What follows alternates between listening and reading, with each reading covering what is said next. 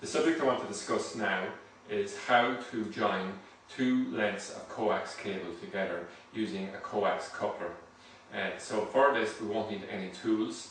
What we'll need is simply a coax coupler, which is a barrel shaped object which is female. It allows a male type coax connector to be slotted into either end of it, and this is used to join the cable together.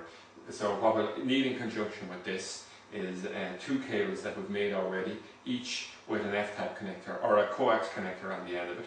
And what we do now is we simply take the first cable with a coax connector on the end and we shove the barrel over it. Now if there's a difficulty pushing the barrel on, it's normally because the centre piece of the coax connector may not be centralised and mightn't naturally go into the barrel. So often if you're having a difficulty, simply with your eye and using the nail on your tongue, push the centre piece to the centre of the connector, okay? And now slot it in this side. A few places where you might use this is where you have a piece of TV cable that's too short, you want to extend it. You might be using the connector by itself to go onto the back of a cable that might be shoved onto the back of a video. Or something like this, where you want to adapt it from a male input to a female input.